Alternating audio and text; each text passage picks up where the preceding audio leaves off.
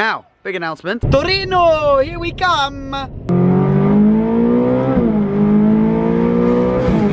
Hey.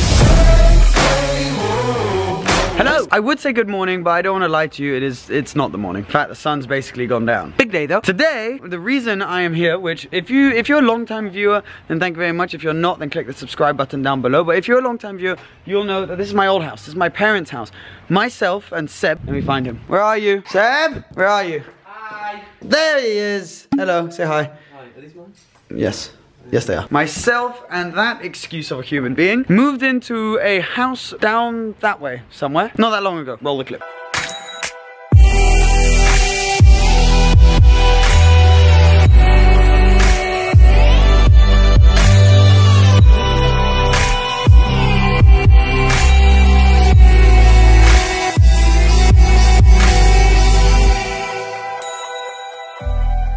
Now, that was New Year's that we moved in. It was only a couple of months ago, as you know. Since then, we've had a bit of a dilemma because we were renting in that house. And the people that we were renting from... Hi.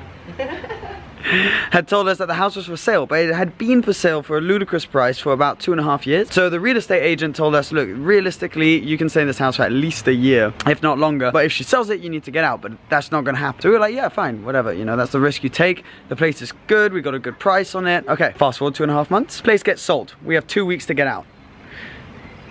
Really? I just upstairs. The video's already ruined with you being in it, so it doesn't matter if I'm in it either. So we got out and we moved back into my parents' place till we decided what we were gonna do. Now, big announcement. I'm moving to London. Yeah, it's about time. I figured I love Monaco. I love it down here. My parents have this house here, so I'd be able to come down for things like Grand Prix and Top Marks. But there seems to just be so much more going on in London. So I figured, you know what, why not give it a go for a few months? If I don't enjoy it, come back. If I do, stay there long term. London City, baby. Today is move day. Now, driving to London is not that simple, especially because he has to go skiing with some friends. So we're packing everything up into 2 cars, the Kia and Seb's Mini. Today, we're actually driving to Turin, Italy, because it's kind of like a stop-off point on our way. Then Geneva, and then London. Right, so next few days are gonna be interesting. I've had to pack up all of my stuff, and it's come to this. 1, 2, 3, 4, drone, 5, 6 bags, and I have 2 more in there. And we're taking this. Ta-da! This is the Fanatec, it's currently covered with an air mattress. Fanatec setup simulator, and I somehow have to fit this in the back of the Kia with all my bags. Sick. And one of my bags. And one of your bags? And one of my bags. How big's your bag? Like, sizable. Seb is the most useless packer ever. He said all day, right? I've been at work. He said all day to pack and get the car sorted, right? Look at this. Then he said, we have to leave in about half an hour. I was like, okay, fine. So I packed all my stuff, bearing in mind I've driven from London. And then I packed all my stuff and managed to pack my full car, and my car's a lot smaller than his. It's now about an hour and a bit after he said we've got half an hour to leave, and he still hasn't taken any of these bags upstairs. So it's a really loving flatmate, roommate situation going on. Oh, and we are moving in together in London. He's moving into my house. We're moving into his house. Temporarily until I find another place because the staying there.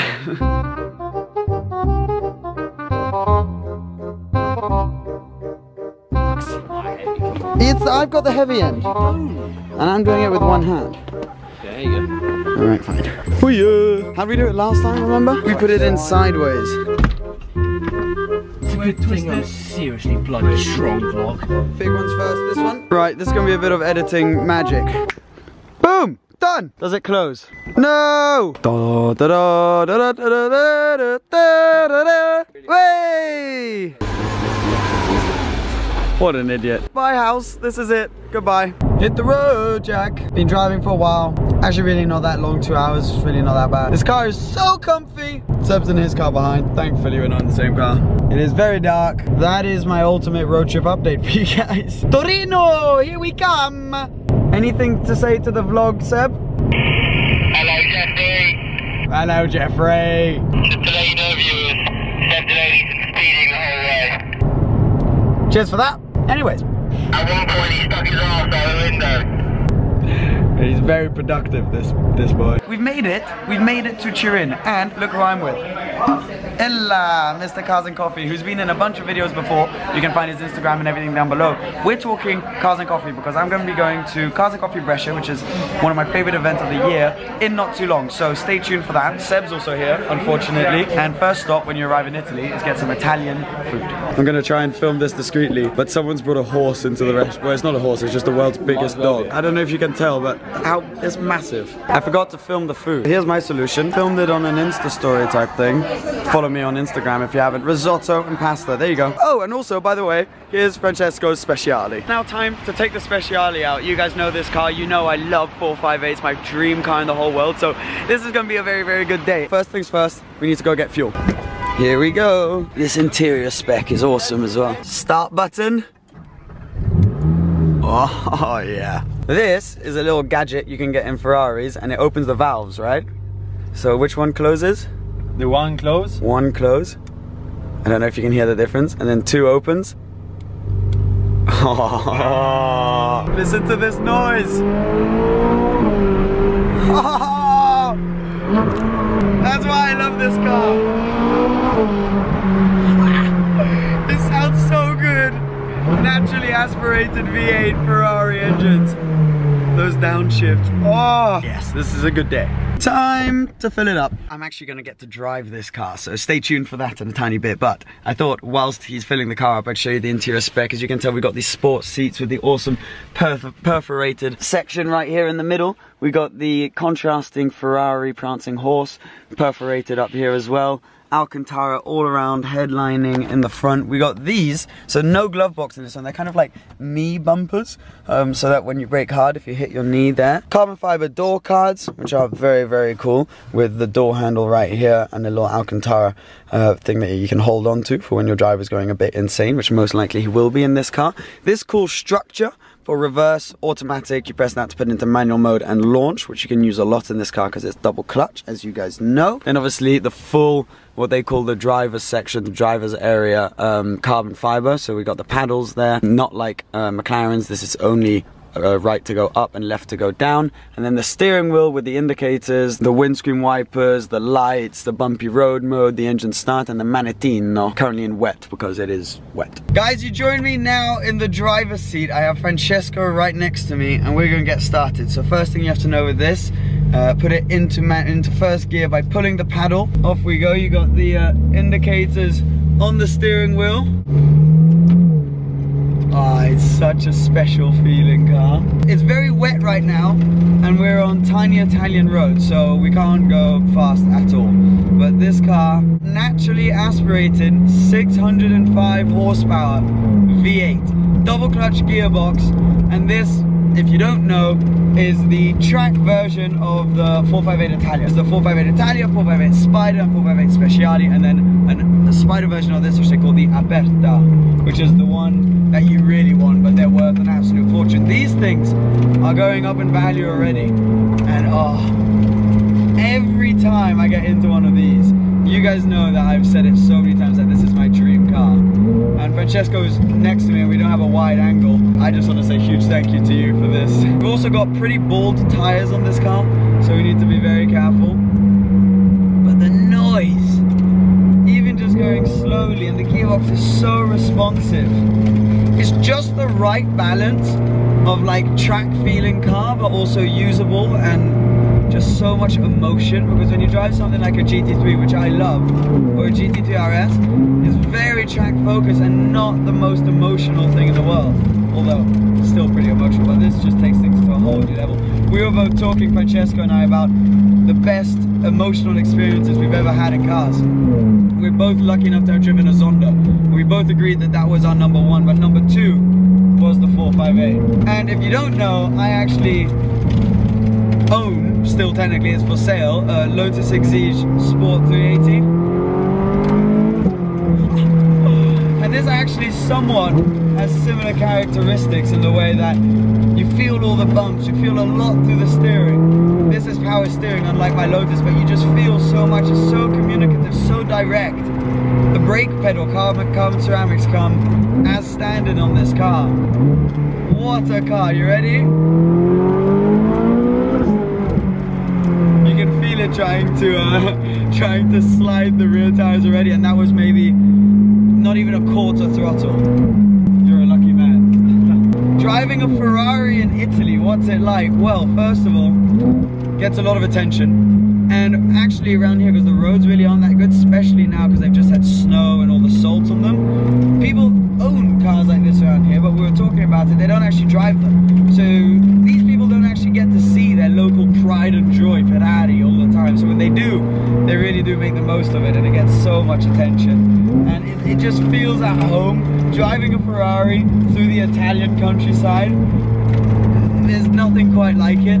It really just, it's its own experience, and until you've kind of experienced it, you'll never be able to know what it's like, and then once you have, you can never compare it to anything. The noise is so deep, but so clear, and so, like when you drive a 488, for example, it sounds amazing. Everyone who says the 488 doesn't sound good, it's not true. It's a very good sounding car. It's just you'll never be able to compare it to the naturally aspirated sound, and that's something I'm worried about with the future GT3 992 cars, because they're going to be apparently not naturally aspirated. Oh, this is one of the all-time greats, guys. This has to be one of the all-time greats. 458 will forever be such a special car for me. And I figured, seeing as we were driving to Geneva, I knew Francesco was here. It was definitely worth stopping by for this, because this is special.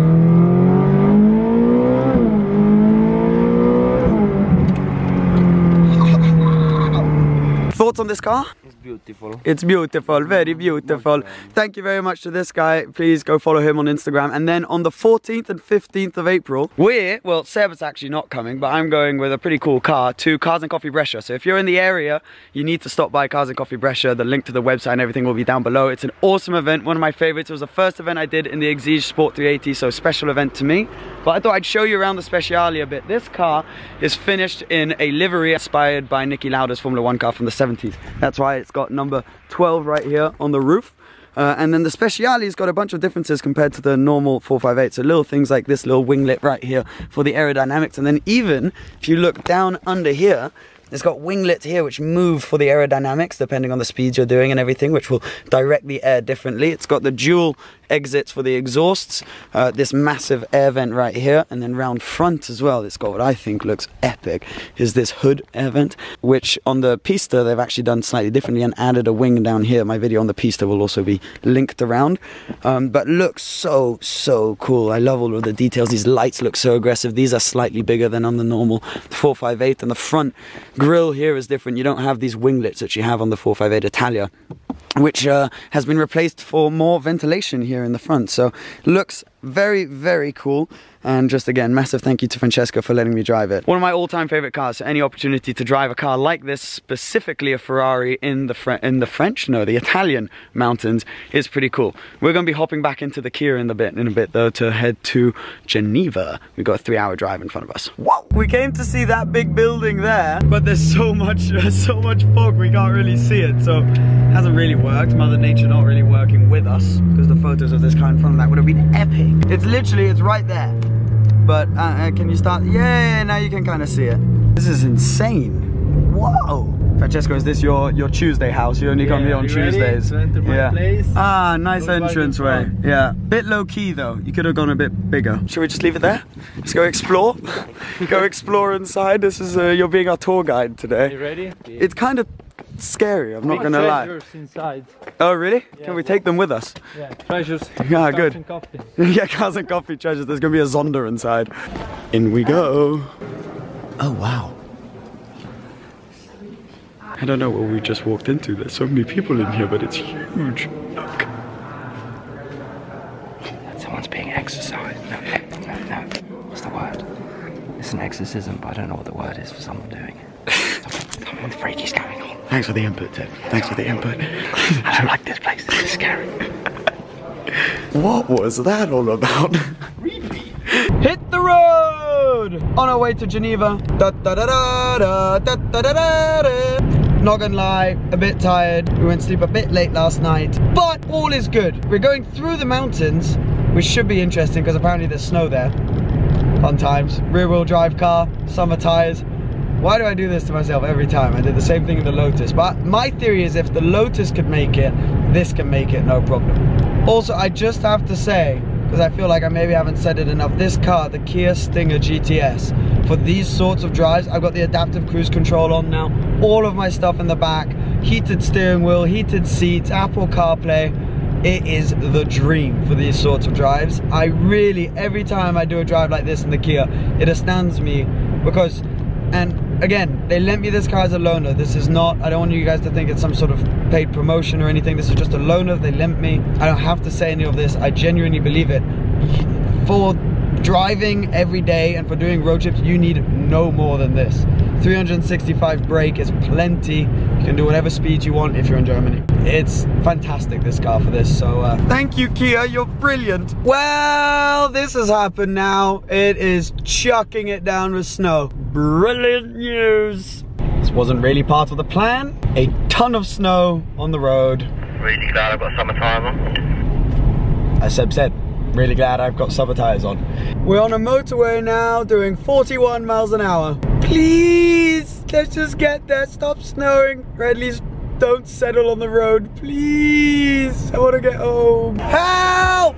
Help! Yes, yes, yes, yes, yes! I finally made it home. I can now relax, sleep a bit. I want to say the announcement. I'm super happy that you guys now know that I'm going to be moving to London. Also, one thing I want to address, seeing as we were talking about 458s in this video, when I did my video at the Geneva Motor and I talked about the potential of financing cars like a Hurricane or 488 or something like that, you guys all asked me why wouldn't I get a 458. Now, of course, there's still something I'm considering if I were to go into the world of finance. However, I'm not going to touch on this too much. I'm going to keep this short. 458s being older than 488s and Hurricanes means that, first of all, often you don't get as good finance deals, and second of all, they're not covered by warranty, so the running costs can be super high on those cars. So that's one of the reasons I didn't talk about it in my Geneva show. Also, it wasn't a new car, so I didn't talk about it. That's addressing that because I'll be getting a lot of messages. Moving to London, so I'm going to be spending still a lot of time in Geneva here, most of my time in Geneva, but when I'm not here, I'm going to be spending it in London. Now time to look for an apartment. Thanks for watching. As always, I hope you guys enjoyed the video, and I'll see you again very, very soon. Bye.